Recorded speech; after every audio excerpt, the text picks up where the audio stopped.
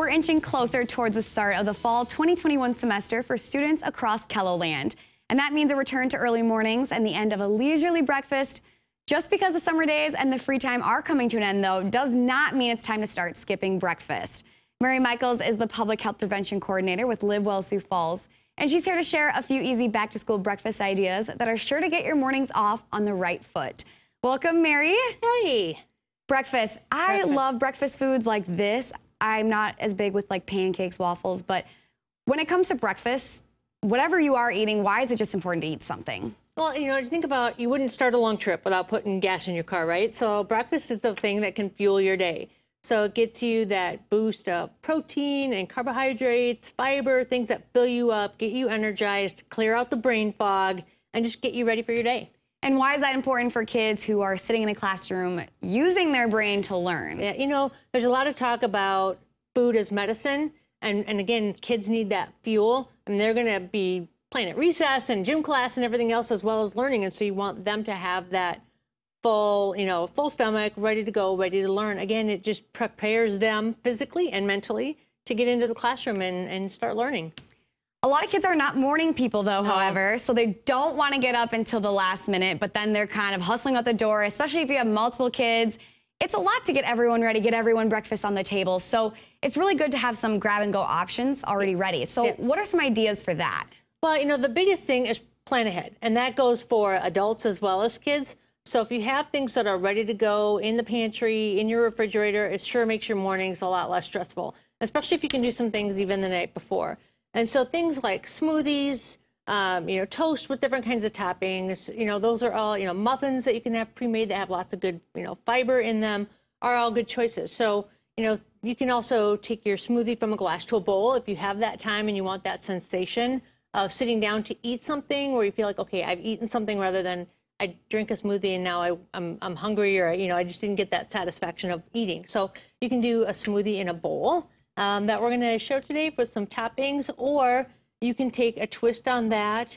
And I just took some granola and yogurt and fruit and put it in a muffin tin, and then you freeze these, and then you can just set them out right before you go, and you can grab them and go if you want.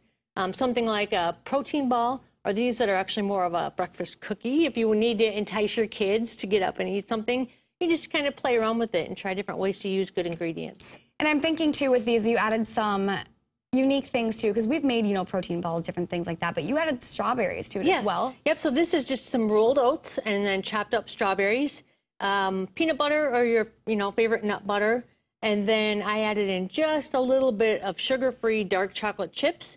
And again, try to entice kids to get that, but then they're getting that good, the healthy fats and the fiber from the oats, the protein from your nut butter, a little bit of fruit snuck in there as well, and you're good to go. So pre-making a bunch of those ahead of time and just having them ready for the week rather than grabbing a granola bar out of the because those you have to watch for sugar. And that's the nice thing about these is there's not all that added sugar in them. And these you can actually store them in the refrigerator for a week, or they're very freezer friendly.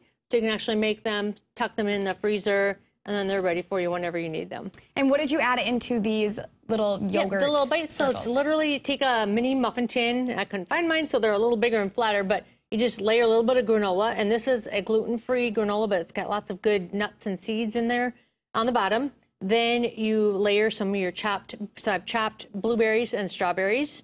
Put that next on top of your granola. Top it with about a tablespoon or so of yogurt, and again, watch your sugar. So a Greek yogurt is good because it's got protein, so you can find that low-fat Greek yogurt. Tap the pan down so that yogurt covers it.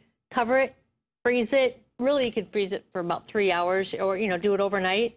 And then in the morning, you put your pan in a little bit of warm water to loosen that bottom. Use a plastic knife or a spoon to kind of go around your edges and pop them out. You're ready to go. Yeah, super easy. Yeah. Okay, but if we do have time, whether we're going to take our smoothie with us on the go or sit down and make an actual smoothie bowl, which for those who've never had a smoothie bowl, which I think a lot of people have, it's thicker. Yeah. So what can we put in our smoothie bowl? You have one made, and then we're also going to make another. So, frozen fruit is a great way to be prepared to go. I mean, if you can do it with fresh fruit as well, but if you're shopping on a budget, wherever, the great thing to do is prep your fruit right away. So when you come home from the store, you can chop it up, put it into bags, put it in the freezer, and have your own pre-made rather than buying maybe what might be more expensive pre-bagged frozen fruit at the store. And so this one is really simple. It's just a half a cup of like a fat-free, or low-fat almond milk, or whatever milk you want to use. A few tablespoons of your good Greek yogurt, plain Greek yogurt. Again, you're getting that protein. About a cup or so of frozen mixed berries or whatever frozen fix. This one's actually tropical, so it uses like pineapple, mango, yeah. Strawberry, peaches, whatever. And so that I topped with some fresh chopped bananas, and then some other toppings that we can go. So this one is actually with berries. So again, your yogurt, your milk, your berries, some ice to thicken it. And again, if this one didn't turn out so thick, you can always add more ice to thicken it up. And then we're just literally blend it all together. We're going to pour it in the bowl. So it is, this could be a little thicker, but that's okay. Just a little bit of ice would do the trick there. Add a little more yogurt, more fruit if you want. So then I can take some chia seeds.